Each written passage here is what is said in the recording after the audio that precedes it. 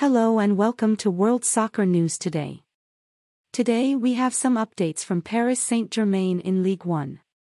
The leaders of the league will be without their star forward, Neymar, for their match against Montpellier on Wednesday due to muscle fatigue.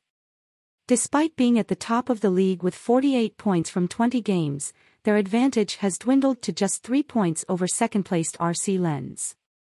Manager Christophe Galtier's team has had a rough start to the 2023 season, with 2 consecutive losses on the road and a 1-1 draw at home against Stade de Reims. PSG will also be without midfielder Marco Verratti, who has been suspended after receiving a red card during their last match. Galtier has expressed the need for the team to regain consistency and find the right formula in midfield, with more density and fluidity, as well as more effort collectively from the players.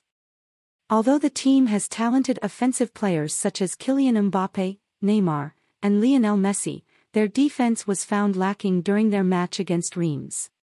The team's next big challenge is hosting Bayern Munich in the first leg of their Champions League last 16 on February 14.